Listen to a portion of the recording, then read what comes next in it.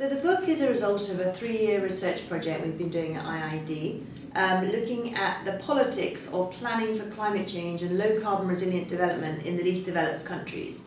So it takes 4 countries as examples, Ethiopia, Rwanda, Nepal and Bangladesh, and explores how policies and programs have started to look at low carbon resilient development and how ideas, knowledge and politics have shaped how those have moved from planning to implementation.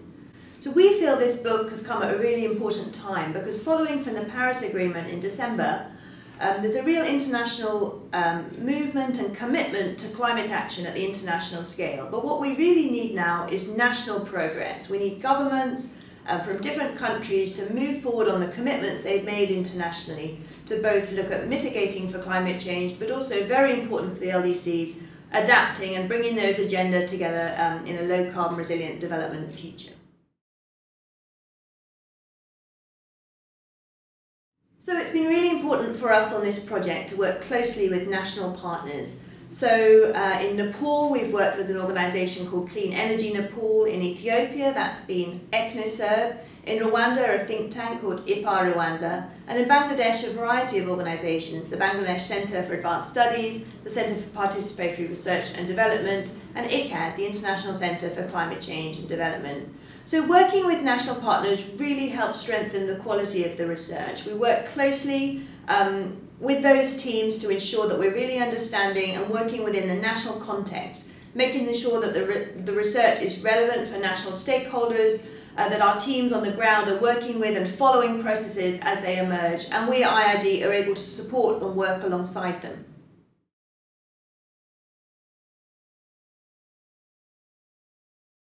So there are many policies and programs that we really hope will build both low carbon development and also build resilience. But the evidence around how that's achieved and how that might really happen in practice is really still emerging. So for example, there are some really interesting programs around solar home systems, using solar power for irrigation, different forms of climate resilient infrastructure. But the evidence of how those are both low carbon and also building resilience is still being generated, particularly evidence around the co-benefits of different types of approaches and the various trade-offs that might need to be made about prioritising low carbon on the one hand or resilience on the other.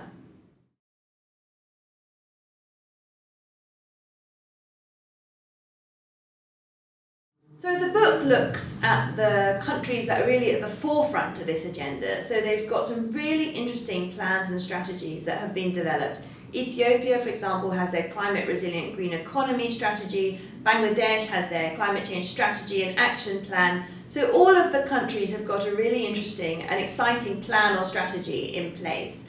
And the book really looks at how those strategies are moving forward to implementation and what the challenges might be in building a consensus and political will and momentum around taking those through to implementation. So for example, we explore how in the area of low carbon resilient development, many stakeholders have got different ideas about how those two agendas might come together and how much they should be integrated. In another chapter, we show how if we look at the financing systems, groups of actors are forming around different ways of financing climate change, and those actors need to come together to have a shared vision at the national level for how that's going to work in practice.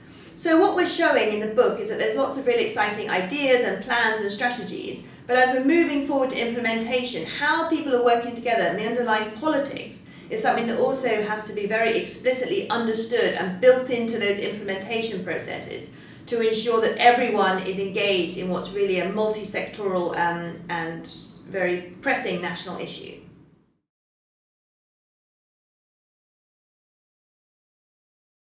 So this book is part of a programme of work that sits within IIED's climate change group.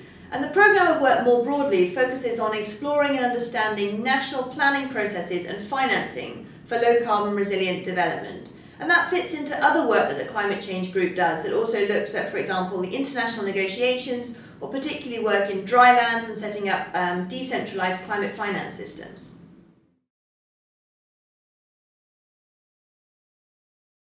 This book is the result of 3 years of work and much time, effort and commitment from people here at IIED, and most particularly from our research partners in Bangladesh, Ethiopia, Rwanda and Nepal. It reflects a wide variety of experiences and we really hope that you enjoy it.